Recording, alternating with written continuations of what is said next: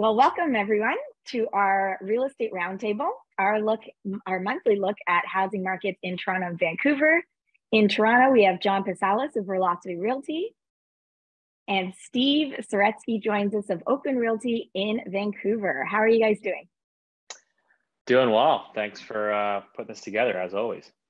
Well, I know we're enjoying our summers, but Steve, I think you had a slightly busier month than normal for non-real estate reasons. Last month? Yeah. Market's been super slow, so I decided to get married, and yeah, we tied the knot after a long COVID delayed us a few years. So yeah, happy to kind of get that in the works, and then going to Italy for a honeymoon in September. So we'll kind of plan next show will be live from Florence. Oh my! Oh, gorgeous! Well, congratulations. That sounds awesome. Yeah, thank you so much. That's great. So let's start. Maybe this roundtable will start with you, John, in Toronto. What is the latest happening in the market? I just want to refer to a tweet that you had sent out a couple days ago. That while the story of falling sales and prices continues in the Greater Toronto Area, you released a stat about investors accounting for about 25% of all the sales at the peak of the market. And that they're pulling out of the market is one of the big stories in the GTA in terms of being behind some of the slowdown. Yeah, I mean, exactly. I mean, that's 100% correct. I mean, when we think about the market, I mean, sales are down significantly. I think we're probably down about 45% over last year, especially for low rise. And yeah, I mean, investors were making about a quarter of sales, and they're pretty much out of the market. I mean, there are very few investors buying homes right now. Which has pulled a lot of demand out of the market. It's mainly end users. So yeah, I mean, basically the trends are kind of a continuation, effectively, like slumping sales, slumping prices, low rise homes. So like semis, detached, they're actually down. Prices are actually now down in July, year over year, like about 1 or 2%, which is the first time that's happened. Condo prices are still up a little bit, so they're not falling as much, but inventory is climbing a lot more rapidly for condominiums. But it's the low rise that's hammered the most, detached homes, suburban homes, where we're seeing kind of the slowest sales and the biggest price declines. And what's the story on listings, John? Are you continuing to see, that plateau for people actually putting their homes on the market, or is that number starting to increase? No, it's not. I mean, that's the interesting trend. We're not seeing this rush of people selling homes. It's pretty balanced, and in some ways it's not a crazy volume of listings, which again, like I think we talked about last month, it's kind of the opposite trend that we would expect. Like most people, when they see prices falling, rush to list their home to avoid further price declines, but we're not seeing that right now. It's pretty steady. Interesting. And out there in Vancouver, Steve, I captured one of your tweets from a few days ago here. Greater Vancouver, oh, that Toronto bias comes in. Greater Vancouver home sales are posed to hit a 20-year low this month. And that's not adjusting for the increase in population or housing stock either. So can you take us through that? And again, it seems like a continuation of what you were seeing last month. Yeah, I mean, we kind of talked about these numbers. Like, I think we've talked about it a few times on the show, like John and I have highlighted it before, which is like, again, it's just like very much predictable. It was like, all we had to do is, it's very hard to predict like markets, but all we can say is like, well, if we take interest rates or mortgage rates to a certain percentage, which I always said, hey, like once they get north of 3.5%, we're going to have issues. And obviously we're well above that now. And because we saw this in 2018, right? And so we're looking at it again. We had this is the fewest amount of home sales for the month of July since July of 2000. So it's actually a 22-year low in Greater Vancouver home sales. And that's even worse in the Fraser Valley. I think it was the fewest since 2000 as well in the Fraser Valley. But the Fraser Valley has grown tremendously, right? The population growth, the housing stock growth. So just to kind of see really how weak the market is. I mean, again, you have to keep in mind, this is worse than 08, 09 in terms of sales volumes, right? So, I mean, I think that it's just really telling that the housing market is choking on these higher interest rates. And so, yeah, I think just similar to John's point, the trends in Vancouver tend to be very similar to what's happening in the GTA. We're seeing more weakness in the suburbs, more weakness for the stuff that went up the most, which is entry-level single-family houses, followed next by the townhouse market, and then of course the apartment market, which is always a lagging indicator, is also now following suit as well. And I suspect that we'll see further weakness in all three segments. Yeah, so we have some great questions actually that are, more specific about those segments. So we'll get into that later. So now it's time for our monthly ritual. We'll talk about Bank of Canada interest rate rises. When we spoke last month, we were, I think many were thinking, I think including both of you, that a 75 basis point increase was likely. And that would be a huge one. Instead, we have what many were calling a monster hike, beyond monster hike, to 100 basis points increase. So given where we're going, what do you think will happen in rates, with rates in September? And how is this impacting the market now? And what do you guys see for the fall markets? I don't know who wants to start. John, you take it. I was gonna hand it to you. I'll go after you. All right. Well, I mean, yeah, certainly that was a bit unexpected, I think, on the ground. I mean, obviously, I think everyone's expecting a hike in September.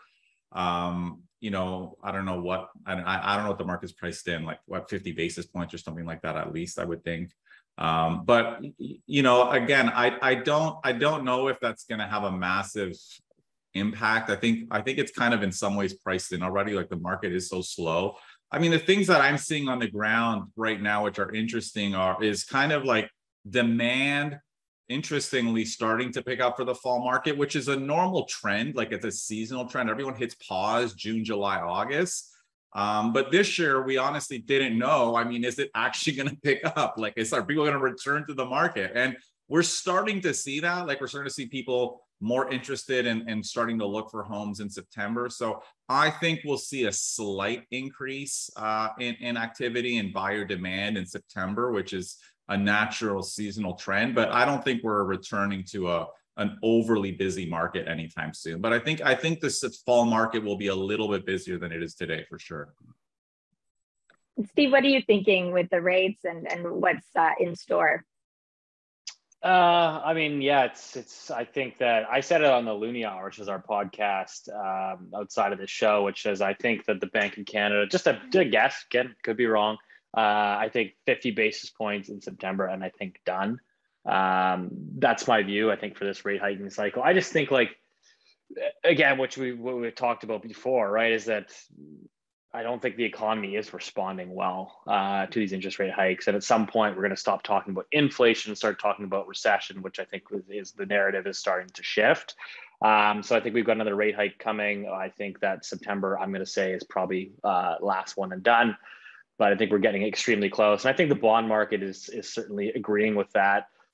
You're seeing obviously yields coming off lower based on the premise of weaker growth ahead. I think the market's already pricing in. I mean, obviously the US had back-to-back declines in quarterly GDP there. So, a technical recession, so to speak. But I mean, the Canada 5-year bond yield, which is really probably the most important metric in Canada, has fallen 100 basis points since peaking last June. Again, so I know everybody likes to prognosticate on what's going to happen, and everybody is convinced that they know the answer. But I don't think there was a whole lot of people that saw, at the beginning of, let's say, the end of last year, if we said, hey, listen, guys, at the beginning of the year, mortgage rates are going to go from 2% to 5% in 3 months, and then all of a sudden you're going to have a 100 basis point move. Because everyone in June was saying, the Canada 5-year bond, which was, what was that, 3.6, was going to go to 4, 5, 6, 7%. Everyone's going to default on mortgages. All of a sudden, it's down 100 basis points. So I think it's extremely difficult in this environment to try to predict rates. I just think that the typical reaction function from central bankers in the past has been when growth slows, when a recession is clearly in front of you, that they tend to at least hit pause. I'm not calling for rate cuts, but so that's my view. We'll see. Could be wrong, but that's my view. And what are you seeing in terms of how that's impacting with consumers in Vancouver? Are you seeing, like, as John was saying, is is this all being absorbed? And now some people may start to, get interested again in the market in September, or are you seeing people still really holding back? I think people are still like, everyone's just like, well, give it one more month, prices will keep coming down, one more month. So everyone's like, there's zero urgency whatsoever to purchase real estate. And like I said, I mean, a 22-year low on home sales. I mean, you have to think of like, what's the knock-on effect of that, John? I mean, like, you've got, did everyone just forget? Like, okay, so you've got, okay, well, the contractors, you're probably not doing a lot of home renovations, new housing starts, furniture sales, and all the economic knock-on effects when your two major housing markets in Canada, Vancouver and Toronto, are basically at a standstill. There's almost nothing happening. So I just think like the economic ramifications of that, I just think like we're going to be talking less about inflation moving forward and more about, recessions and job freezing and layoffs and stuff, which I think was already happening. But yeah, and all right. I agree 100% with Steve. I think that's the most likely trend, kind of moving into the fall market. At the end of the day, man, like a lot of our economy is driven by housing, not just resale housing, pre-construction housing. That's slowing down. And Steve's right. I mean, I think we're probably done in September with rate hikes, and at some point next year, we're probably going to be seeing, probably the bank and the federal government a little bit more concerned about a recession than inflation, if inflation's actually peaked, which I mean, a lot of people think it has and probably has, but we'll see. I just think like it's kind of like everyone's kind of like so stuck on that narrative, right? Like I was in the inflation camp. I was early, and people were getting like mad at me back 18 months ago. Mm-hmm. So I've been firmly in the inflation camp, but I actually think I think we're going towards sort of disinflation, and that's not to say inflation's to come back down to 2%. I don't think the Bank of Canada is getting anywhere close to 2% in the near term, but I just think that the inflation story is starting to get stale.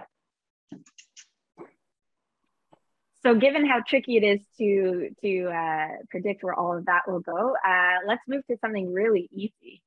How low will home prices go?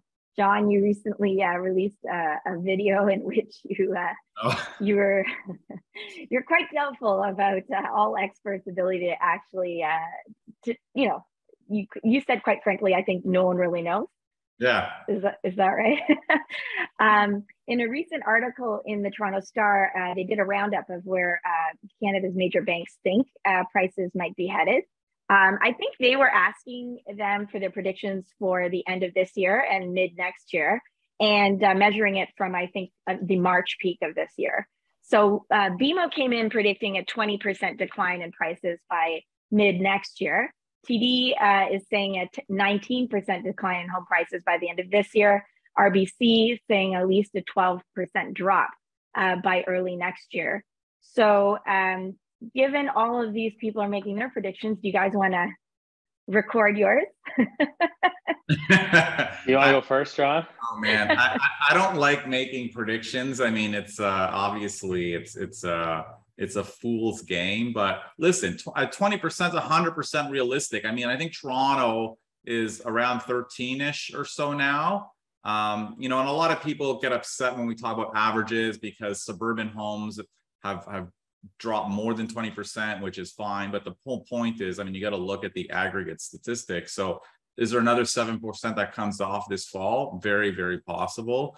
I'm personally not as bearish as the people on Twitter seem to be. I mean, I feel like the Twitter space thinks that we're heading into like a 5 to 10 year real estate slump, like this disastrous slowdown. And I'm not quite as bearish. Like at the end of the day, like Toronto has, like, similar to what Steve said, 20-year low sales volumes, and we still only have 2.5 months of inventory of low-rise homes, right?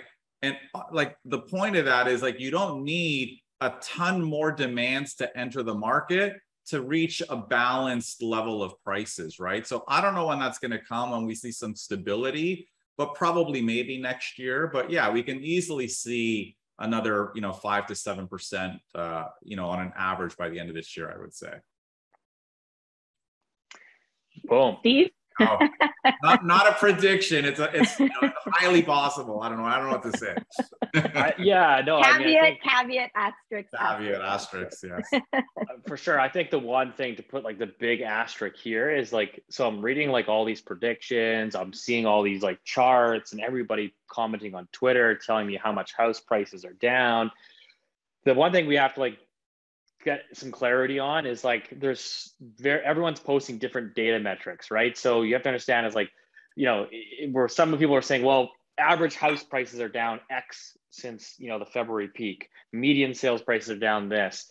The banks are using forecasting using the home price indexes, which are lagging, smoothed out indicators. So what happens is in a 20-year low of home sales, where there's basically no liquidity, very few homes are transacting, and the composition of homes that are selling are changing, which means, hey, there's fewer single family houses being sold. There's more condos being sold, especially at the low end, because it's all people can afford at these higher mortgage rates, that your average sales price is going to look like it's collapsing. Mm-hmm. And so that's not a perfect indicator, because, you're using 3 or 4 months of data in an illiquid market where the composition is changing rapidly to figure out what the pricing is doing. And then the home price index, which is a smoothed out rolling index, which lags by like 4 to 6 months, that's not a very good indicator either. So I think what we have to kind of like strip away and say, okay, at the end of the day, all you can do is look at comparable sales. So unfortunately, you kind of need sales history, a realtor to do it for you. But if you look at like the past sales of like, what was that neighbor's house selling for? And what is the new guy selling for in the same street, same house? I think on average in Greater Vancouver, your typical detached house is down, I would say 12 to 15%, give or take. That's not as much as Toronto, man. That's like almost half of Toronto. We're down over 20% for low rise. So if you go to the Fraser Valley, the suburbs, which is where most of your pandemic froth was, I mean, I'm going to say 15 to 20% is a pretty safe conservative number. 20% on the more aggressive side, you have to kind of find a motivated seller. And then, your townhouse market, same sort of thing, down at least 15%. And inner city condos, I'd say, are down about 5 to 8%.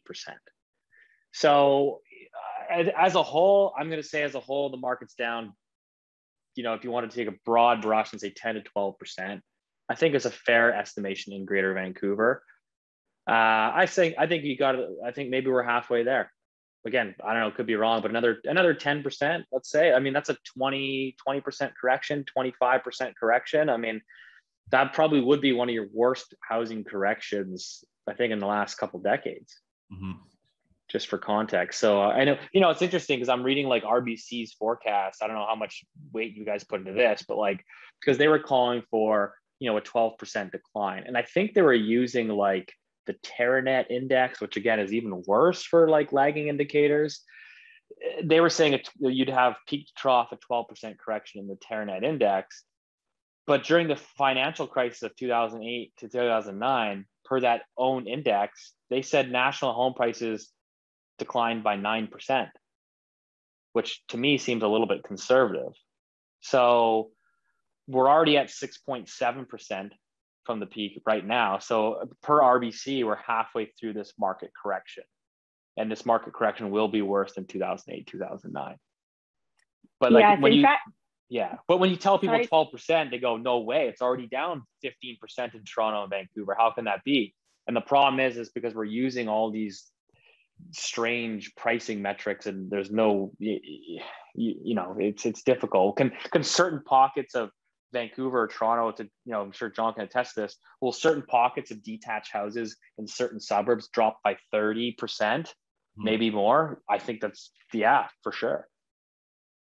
Yeah, I think some already have in Toronto. Some are certainly probably down close to 30%. Yeah, so different areas, right? Like it's just different. But when you're saying, well, how much will all of Greater Toronto across 3-4 different property types combine? Like how much will they? Each market's going to move slightly different. Yeah. So actually, I was really looking forward to talking to you both about this, because I'm noticing a bit of attention with some of the stuff I was reading. So as you were saying, Steve, the RBC, when they revised their housing forecast downwards, they did note that the magnitude of the downturn that they're now predicting would rival that of the early 1990s in Ontario, when resales fell 41% and prices 15%.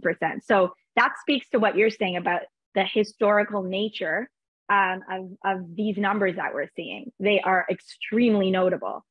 On the other hand, going back to the Star article I was reviewing, it noted that even the most pessimistic predictions from the banks wouldn't erase altogether the gains that homeowners made during the COVID pandemic, because they were noting that national house prices have risen 52% between March of 2020 and March of 2022 of this year. So I'm wondering, is it, is the takeaway that these massive drops in sales and prices may not be as catastrophic as we think in terms of the larger housing and economic impacts? Because in some of these were on paper gains. Many homeowners, made a lot of these gains and are secured. Or is it the type of this volatility that we're seeing, the way that it swings consumer behavior so wildly, that makes it so damaging to housing and the economy itself? I mean, house prices in a lot of these suburban markets doubled in 3 years. It's for certain products. So, like for example, I remember seeing a colleague of mine sold a townhouse out in the suburbs in South Surrey for, his client bought it just before the pandemic for $600K. They sold it in multiple offers at the top of the market for 1.2. Cookie cutter townhouse, which they're making plenty more of them. And so now the question is that townhouse really going to go from 1.2, which is an insanely ridiculous price? It never should have sold for that. But that was the FOMO that we had and the liquidity that the policymakers created. Is that really going to go down from 1.2 to 600K? I don't think so. I think there's certainly people on Twitter and out there online that believe it's going to go to 400K. That's not my view, but I think can that townhouse that went from an artificial price from 600 to 1.2 come back down to 800,000, 850K? That would be a huge decline. And I think that's very much in the realm of possibilities and realistic. Right now, that townhouse is probably about $1 million. So, someone's lost 200K in equity if you bought at the top of the market. So it's already a big decline, but it could go further. I just don't think we're going to erase a lot of these, these gains. And I think the one thing to put into context for everybody too, is at the end of the day, it's like, I know everyone's like, well, the policymakers, they're going to step aside because that's the right thing to do. And they're just going to let this thing go. And at the end of the day, this is the bank's asset. This is the bank's collateral. And so in a highly levered economy and a highly levered financial system, it becomes a banking problem if you have these townhouses go from 1.2 back down to 6. That's the bank's collateral. Yeah. Which then, it impairs bank lending further, and then we're talking about obviously more problems. Yeah, I mean, there's a certain point at which if they go too low, I mean, certainly you're going to see a little bit more stimulus kicked in to prevent that. But I mean, to Urmi, your point, certainly part of the decline is going to be impacting, and this is one of the challenges with declining prices, like things like consumption. But for a lot of people, you're right, it was paper gains. If you lived in your house for 20 years, I mean, you didn't notice that your townhome was now worth 1.2 million. You bought it for 300 grand 15 years ago. So most people aren't going to be hit as hard, because not everybody, and certainly some households, use this equity growth, refinance their home, take out a HELOC, do renovations, buy condo townhomes, or buy pre-construction. Not everybody does that. A lot of people have no mortgage on their homes, right? So not everybody is rushing out, but certainly the decline is going to impact consumption a little bit. Higher mortgage rates are going to impact, people's consumptions. And this is what's going to probably ultimately impact, and potentially lead to a recession. But kind of going back to the RBC's point about sort of the biggest drop since the 90s. I think the one thing or a couple of big things that are different from today versus back then is in the 90s, a lot of pre-construction was built on spec. And what ended up happening is that when the market tanked, we were overbuilt. So there's a ton of inventory sitting there that needed to be absorbed. But also, at least in Ontario, we saw this massive immigration and non-resident boom, almost like we saw now. So population exploded, but then after prices tanked, it actually declined, right? Which is, I think, the opposite of what's going to happen. Like, we're going to be at 400,000, sort of this immigration target for the next couple of years at least, which is going to be very supportive of the housing market. So that's kind of partly why I don't think we're going to go back to a 90s style housing decline. Like, certainly there's still more room for downward pressure, but I don't think it's going to be like a 10-year, flattening of home prices. I think the other thing, just to add to that, like, everybody knows, like, we agree, like, these prices needed to correct, like, for the health and the longevity of like it needed to correct. It's just always a matter of, like, housing isn't a free market. Like, it's just not. And as much as we all want it to be, or it's just not. And I think housing is the most subsidized market, financial market, I think there is. And again, right or wrong, it's just like politicians obviously want to get reelected. And so I know, like, internally there are discussions of, like, okay, like, you have to think of, if you're a policymaker, let's think this through. And let's just say mortgage rates stay here at 5%. Maybe they go to 6%. They stay here at 6%. People go to renew their mortgages. The rates have now doubled. People are getting trigger rated all over the place. The economy is in a deep recession. What are you doing as a policymaker? Like, I think the obvious answer is to say, okay, well, listen, we can't necessarily control interest rates, so maybe they're still at 5%.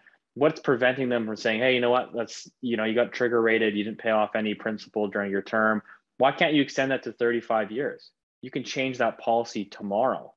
And so I know, like, I think it's actively being discussed behind closed doors. I don't think it's imminent, but if I'm a policymaker, that's a pretty obvious thing to do. And I'm just trying to think as a policymaker, in terms of what they would and probably will do in that circumstance. Yeah, I agree 100%. And I would not be surprised if they're thinking about that or planning that, some kind of policy like extending amortizations, loosening stress tests, stuff like that. If things don't go well and people can't afford high rates, and the high rates are with us for a while. By the way, the UK, England just removed their mortgage stress test, which has been in place since 2014. And they haven't seen as big of a dip in prices as us, which is interesting, Yeah. So yeah, and I would not be surprised if we see something like that in Canada. Excellent. That was actually the question I wanted to talk to you guys about. And you've taken it through.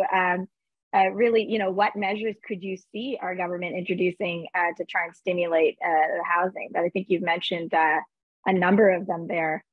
And Steve, we're going to throw up your tweet there that's about the UK there. Last time we were talking about their amortizations maybe increasing up to 50 years. Now they have scrapped their mortgage stress test policy completely. So obviously some attempts happening. To be frank, I don't even think it's as irrational as some people think to ease the stress test. Like, part of the reason why they put it in is because rates were plummeting, right? And they didn't want people borrowing assuming a 2% mortgage, right? Because it allows them to take on way more debt. And one of the measures the Bank of Canada is concerned about is people's debts to income. And if obviously rates are plummeting, you can borrow far more relative to your income. So part of it was to constrain that. If rates are at 5%, do you need a 2% stress test? It's debatable, right? So I don't even think from a policy perspective, it's as crazy as it sounds, but I do think that they may consider it if things stay sluggish. Yeah, I think I always said that stress test was brought in just to curb credit growth. I mean, if you listen to any of Evan Siddall's comments back in the day when it was brought in, it was like they just wanted to slow the growth of credit, to slow the pace of house prices accelerating. That's what it was designed for. It wasn't necessarily designed as like this grand buffer. But I always go back to like, just governments and policymakers they're so predictable. And Australia is dealing with a lot of the same problems that we are. And remember, they brought in basically a curb on credit growth from bank lending. I think back in similar time around the stress test, their housing market literally rolled over. Prices dropped, I think, 10%, and they pulled the plug on that policy. and got rid of it. So it's like, I'm not saying that anything is imminent. I'm not saying that if they remove the stress test, prices are going up 20% tomorrow. I think it's still possible. Prices can still continue to decline. They can flatline for several years. But I just think it's naive to think that policymakers are going to go like this, put their hands up in the air if house prices nationally are down 25, 30%, and they're just going to go like this. I think that right now, again, per the National Home Price Index, we're down about 7%. From the highs, and it's just a matter of like what's an acceptable rate of decline. I mean, John, you had who was that policymaker that you had on your show? The Toronto guy, or the Toronto guy that basically just left. Adam. The Toronto guy. Oh, Adam Vaughan. Oh, Adam Vaughan. No. Yeah, like wasn't he going on like, oh, what are we gonna do? Let prices fall 10%? Like, oh yeah, you know, like. Yeah, I don't know what he was saying. To avoid even a 10% decline in prices. Exactly. Yeah. Like 10% to me is healthy. 10, 15%. And then sort of once you get over there, I think people start to sweat. But again, not to say that you guys can control markets and pricing, but to think they'll just sort of sit by idly, I think is naive. Awesome. So that takes us to consumer questions. Our viewer questions quite nicely. I'm going to start with one. And first, John, I think it would be helpful if you could unpack a bit and then answer the question. So from @Ralston727, what is the average trigger rate? Now, first, John, could you just explain the trigger rate concerns that people have for variable mortgages and what that means? And then, Steve, I think you actually recently talked about some interesting predictions around those trigger rates. So yeah, I mean, the trigger rate really impacts people with variable rate mortgages who have fixed payments, whose payments do not change as the interest rate increases. And what happens is if your payment's not changing, but your interest rate's increasing, more of your payments going towards interest and principal. And at some point, you're no longer even paying down your mortgage, right? And it's around that point that banks turn around and say, well, you've hit this trigger rate. We have to now increase your mortgage payment. Now, if you have a variable rate mortgage with Scotiabank, it's one of the few banks where people who have variable rates have seen their mortgage payment actually increase over the past 6 months. The other banks haven't. So a lot of people are worried, if I have a variable rate mortgage, at what point am I actually going to see my interest rate increase? And I don't know, maybe Steve, I'll let Steve pick it up from there. Yeah, I'm in a certain situation myself, so I'm actually kind of watching it closely, which is, I just had a chat with my broker at RBC. So I think I've talked about this before. I picked up a rate near the lows at 1.2%. And I think my trigger rate on my thing was 3.95. And so what happens is, assuming the Bank of Canada raises rates by 50 basis points in September, which I think is going to happen, that would officially like trigger my mortgage. And so I said, well, what does that look like? What does it, walk me through it. And so what happens is basically RBC was saying, well, we'd ask you to increase your payment.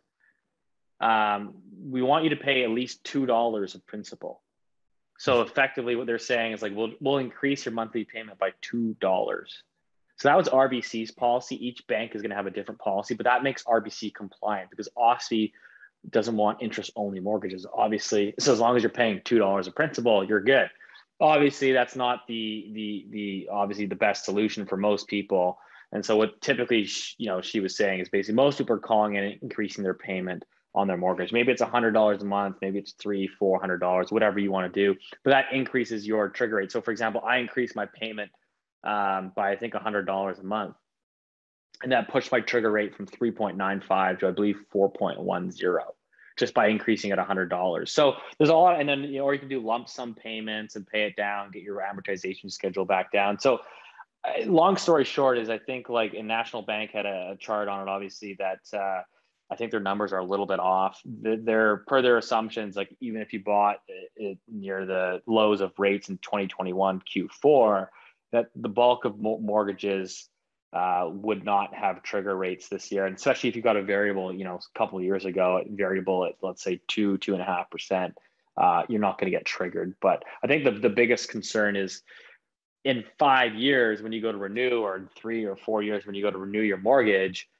if there's been very little principal that's actually been paid down over that term, that's when you're going to see the big increase jump in your payments, because you have to get the whole chunk of the mortgage fit under the remaining amortization schedule. So let's say you initially started the 25-year amortization. Now you have 20 years left on the amortization, but you have to fit that whole payment under 20 years. So yes, you can refinance and bring it back to 25 years, but it requires you to then requalify, which is a question mark of, do you have the incomes and the debts and whatnot in line to be able to requalify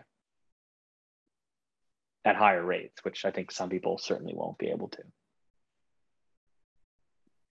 So yeah, and that actually leads us to nicely to the next question from a viewer from @Aaron@Engage. What is your estimation of the long-term neutral mortgage rate, in quotes? Assumes today's prices and stress tests, and it would be an effective borrowing rate that would be neither too stimulative or too dampening. This is maybe the Goldilocks rate. That's a good question. So what would that be? That is a good question. I mean, I don't think there is one, quite frankly. I think there is in the short term, but I think markets adjust, right? So I think, if you say 3.5% is the neutral rate where, we don't stimulate the housing market too much, well, that's going to happen for a couple of years. And then eventually, as markets adjust to this slightly higher rate, you're going to see a boom in demand again. Like, it's just kind of normal. If you think about what happened, actually, even when they introduced the stress test, at least in Toronto, I can't speak for Vancouver, demand dipped, prices leveled. It seemed like a calm, beautiful, normal market, not crazy bidding wars. Prices were rising maybe 3, 4, 5%. It seemed balanced. And then fast forward a couple of years, by the end of 2019, we saw this huge surge in demand again because the market had adjusted to the stress test, right? Everybody found a cosigner. Exactly. And at the end of the day, like, you cannot, the demand for housing is not just about stress tests, where our population's growing faster than our ability to build homes. There's too many people fighting for too few homes. So you can't get away from that. So I don't think there's a long-term interest rate that's going to be neutral. I don't think we can avoid sort of the market that we're in right now. I think that's a well thought out answer. That's kind of similar to what my thoughts would be as well. I still think I'd say probably today, because it's always a question of like, well, what is, like, for example, like, what is inflation, right? I mean, if inflation's at 10%, is it the neutral rate on your mortgage, 3? I mean, that seems maybe stimulative to me, right? So I still think, like, in this environment, like, again, we saw when rates got to 3.5% in 2018, housing market rolled over, 20-year low in home sales in Greater Vancouver, 10-year low in the GTA.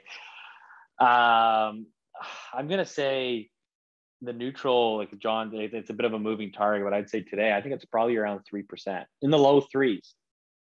I think it's probably where you're seeing very little to no growth in house prices, but probably, reasonable amount of home sales and probably a flat housing market. So I think that's probably in the low 3s today. All right, I'm going to hold you to those numbers. Our next question is from @Rajiv Sid. And it goes back to this question that investors, John, that you were tweeting about earlier. But this is on a national basis. According to this article, home investors were responsible for the bubble in home prices in 2021. Under what conditions would home investors sell their third and fourth homes?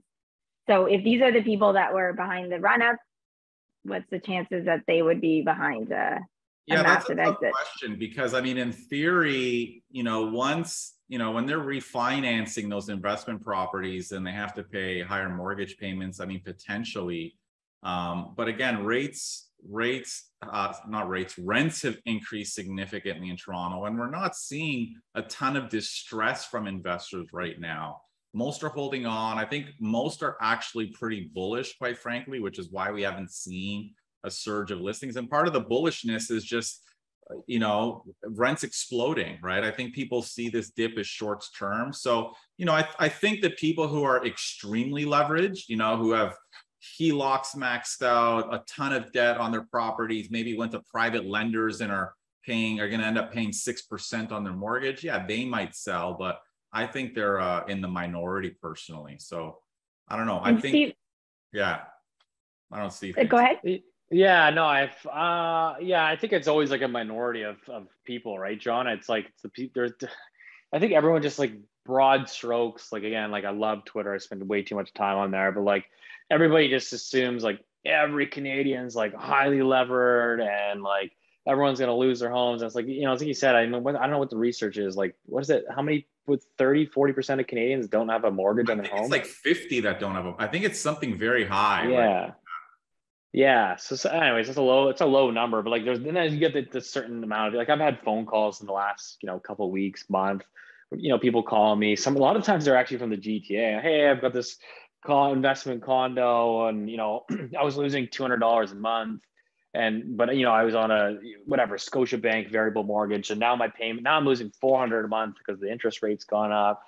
Try to sell, take a loss, and move on. And I'm, you know what I mean? So I think there's definitely like an element of those people at similar times, like, yeah, the people that got the private loan because maybe they're speculating in the market and assuming, like, hoping that they could refinance in a year or sell it for a year for a profit, that are going to get stuck because the rates have doubled. So I think there's an element of that, or again, even like pre-sale people that bought with the intention of closing. Yeah. Maybe they didn't secure their rate, and all of a sudden, they said, well, when I bought my pre-sale 18 months ago, the rate was 2%. Now it's 5%.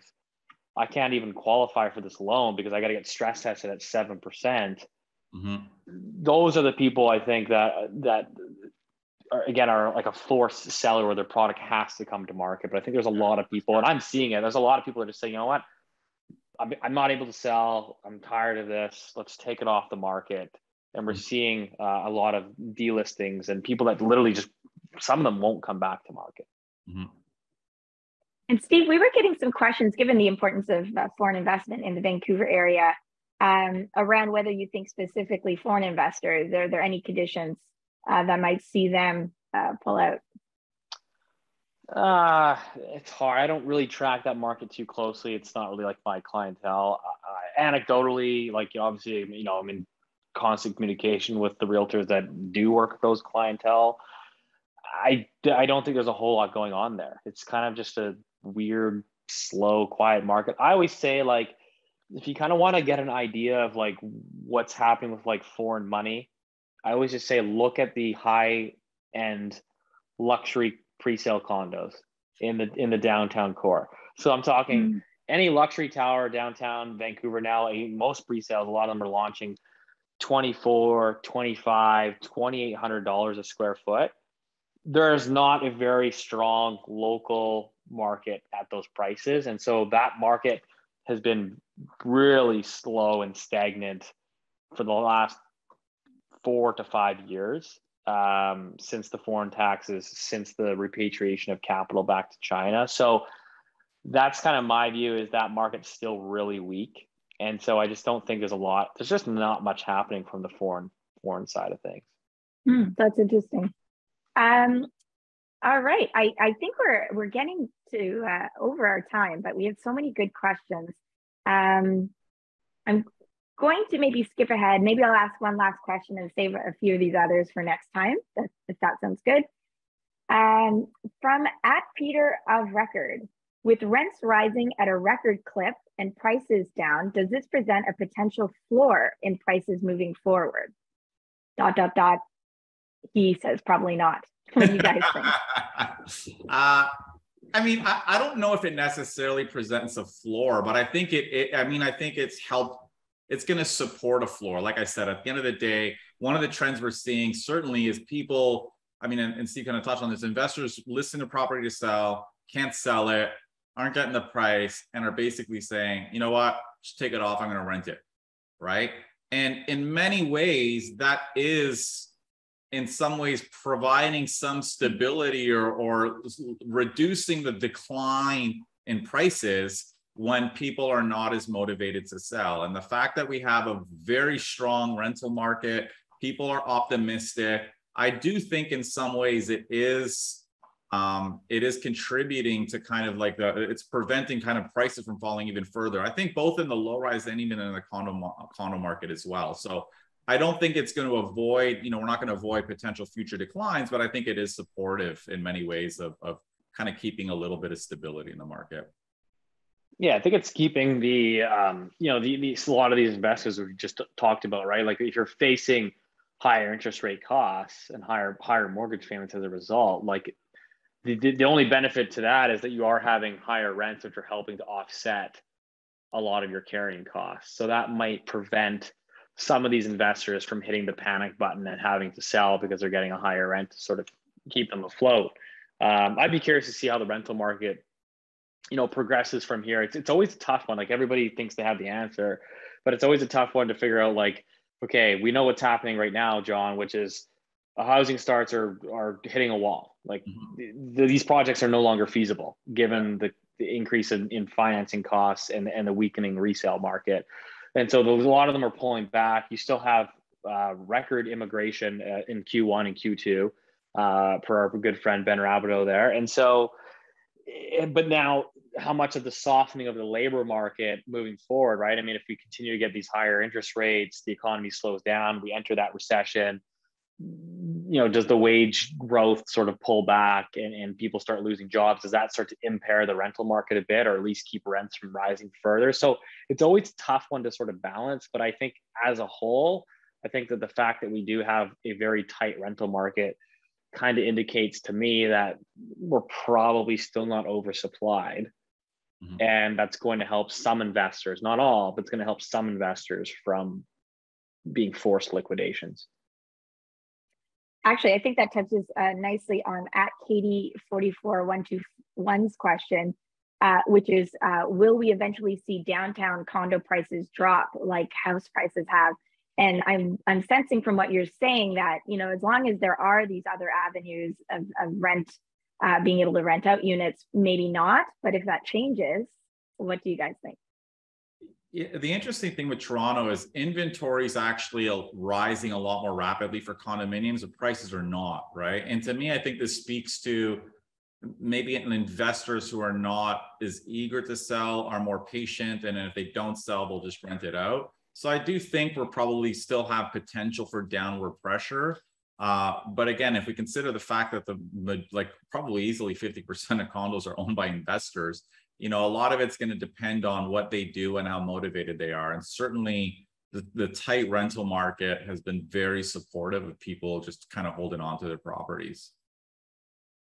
Yeah, the downtown market, like if you go look at the average price per square foot for a resale condo in downtown Vancouver, I mean, it's tracked sideways. Like, yeah, it had a little bit up, then it came down and back up. It's basically tracked sideways for the last 5 years.